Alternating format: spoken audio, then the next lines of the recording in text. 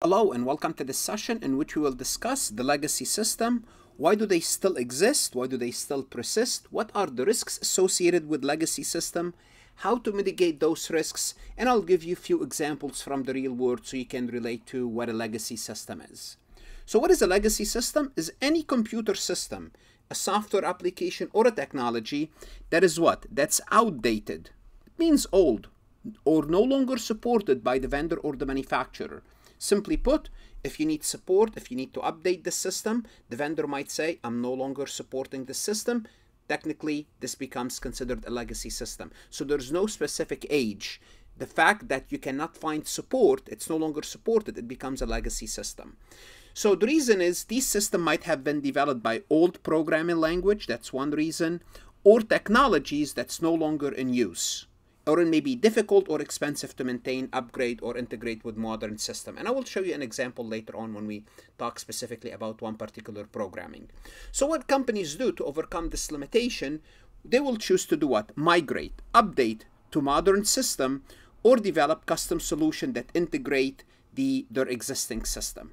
Now bear in mind, this is a complex because remember, you have to transfer all the data, all the information, all the transactions, all the report to the new system. It's a complex, costly system that requires careful planning and execution to ensure the organization can continue to operate smoothly during this important transition period, because you're going to have to go from one system to the other, from the legacy system to the new system. There's a lot of difficulties. The first thing we are going to discuss is why do legacy systems persist?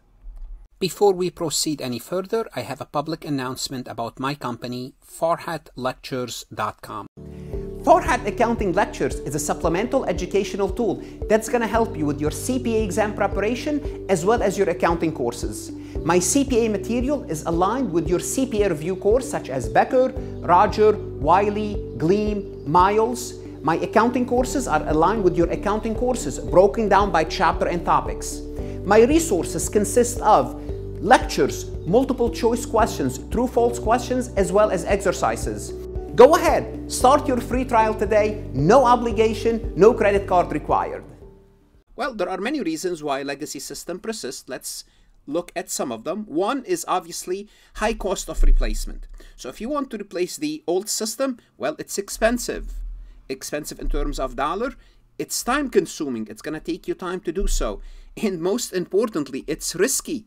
You never know whether it's going to be successful or not. And you're taking the risk of basically upsetting your whole system. Customers may not be happy, employees may not be happy, vendors may not be happy. So organization might have invested significant resources in the legacy system and don't have the budget or the resources to migrate to a new system. So the first reason they persist, cost of replacement. Two, related to cost, is complexity. Legacy system may be highly complex. They have a customized code or specialized hardware and integration with other system that's not integrated with the new system.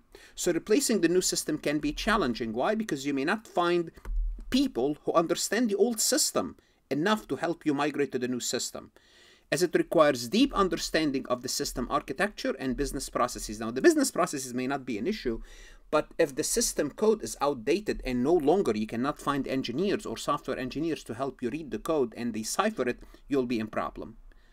Third reason, business continuity.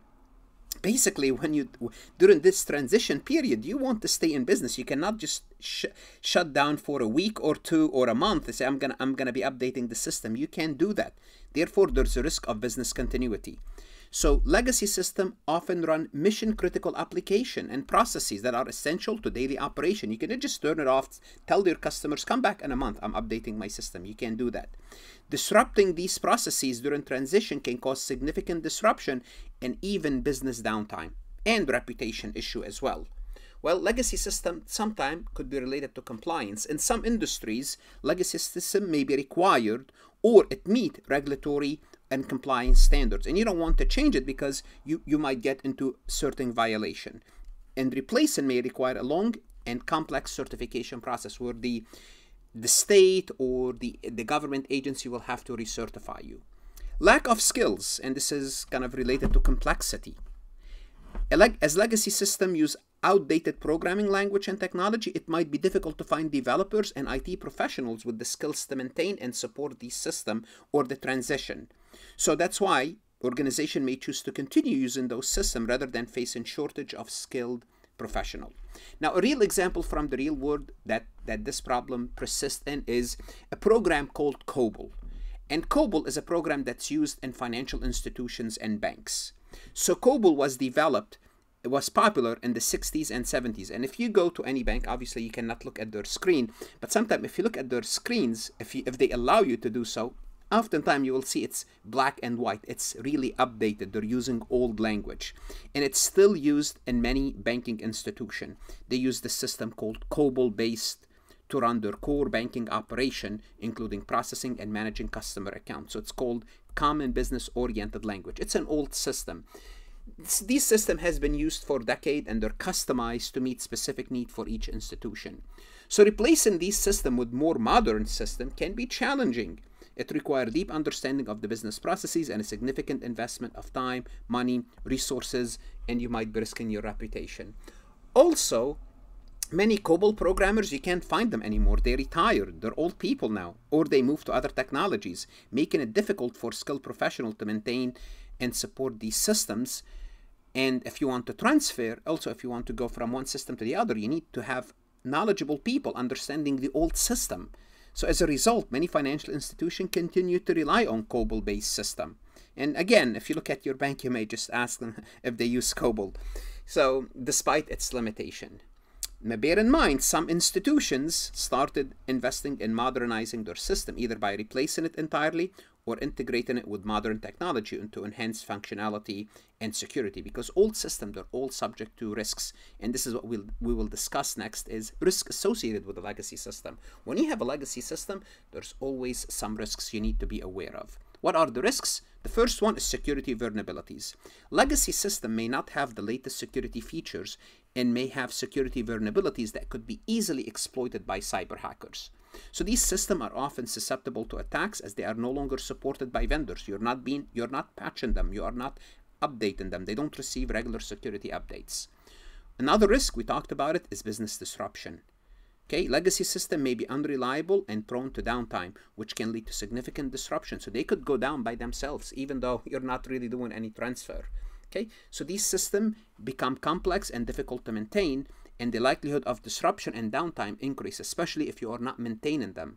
And the risk is higher when you don't have the IT people, the specialized IT people, like people that understand COBOL. If they're not working for you and you work in a bank and the system goes down, what are you going to do? Inefficiencies, okay? They are less efficient and less effective than modern system. This means they're going to increase cost and reduce productivity and efficiency. It's going to cost you more and it's not going to produce as much because they require manual intervention, resulting in slower processing time and higher error rates. Just basically an old system compared to a new, faster, leaner system. Lack of integration. They don't easily integrate with new technology. So legacy system may not integrate with modern technologies. It's going to make it very difficult to exchange data with other system and application. And this could lead to data inconsistencies, errors, delays, duplication, inefficiencies, so on and so forth. And old legacy system, as we said earlier, you might keep them because they help you in compliance. Well, they could also lead to not complying. Legacy system may not meet modern compliance standard. Maybe some of them meet the standard and you don't want to change, but also having the old system, it may not be in compliance. So it will be costly to bring into compliance. And this could result in regulatory fines, reputational damage, and legal liabilities. And a real example from the real world where the legacy system really kind of catch up with a company is a company called Equifax. And if you don't know what Equifax is a credit reporting agency in the US, one of the 3 biggest credit reporting agency. And what they did, they suffered a data breach in 2017 that exposed personal information for over 143 million consumers.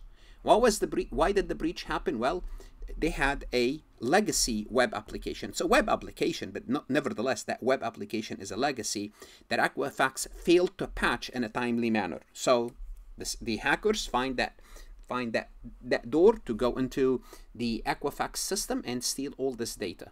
Okay, so the application was running on a legacy system that was no longer supported by the vendor and had not received security update in several months.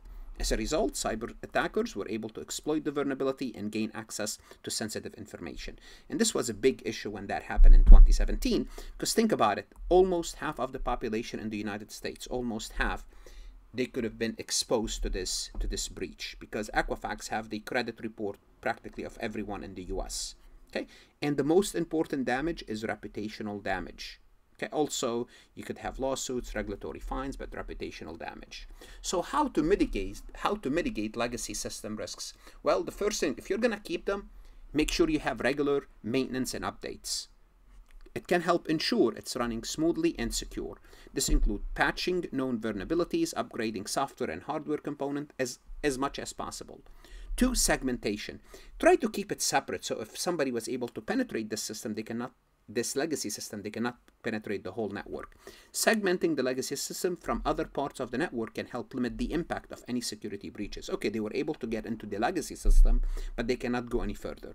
This can involve isolating the legacy system on a separate network or using firewalls. But again, that's going to make you less efficient, but that's how you want to mitigate the risk. Monitoring. Obviously, regular monitoring of the legacy system can help identify any potential security threat or performance issues. Basically, monitoring is part of regular maintenance. This includes monitoring logs, who's logging in, network traffic, who's logging in at what time, is there any unusual traffic, and system activity. You could also modernize, that's the best way to do it. Modernizing the legacy system can help to reduce the risk associated with using outdated technology. And this is where you can replace the system entirely or migrate it to a modern platform that is more secure, efficient, and compatible with your current system. Also, you want to train and educate your employees, your vendors, the users of the system, so they know what are the risks involved, how to deal with it. Providing training and education to employees can help mitigate these risks. This includes educating employees on best practices for using the system, as well as providing training on how to identify and respond to security threat. A good example from the real world that kind of basically upgraded their system is the Department of Defense. An example how an organization can mitigate the risks is the US Department of Defense. They have been using a legacy system for several years when it comes to their accounting and finance operation. So what they did, they updated the system. So they used it for over 30 years and it was no longer supported by their vendors. It's the Defense Finance and Accounting Services, DFAS. The system was also vulnerable to security threat, and that's, you're talking here national security, because Department of Defense, and lack modern features such as real-time reporting and data analysis. To mitigate those risks, the Department of Defense initiated a modernization effort to replace the legacy system with a new modern accounting system that's more secure, efficient, and compatible with other systems. And this obviously is going to involve migrating data from the legacy system to the new system, testing the new system for functionality, security, and obviously training employees on how to use the new system. So this modernization effort did benefited the Department of Defense, including improved security, improved efficiency, better data analysis, and the new system is more scalable and adaptable, which allowed the Department of Defense Finance and Accounting to meet changing needs of the military and the Department of Defense. What should you do now? Go to Farhat Lectures. Look at additional MCQs. That's going to help you understand these topics better, whether you are studying for your CPA exam, CMA exam, CIA exam, any accounting professional certification. Farhat Lectures is there to help you succeed. Invest in yourself. Good luck and stay safe.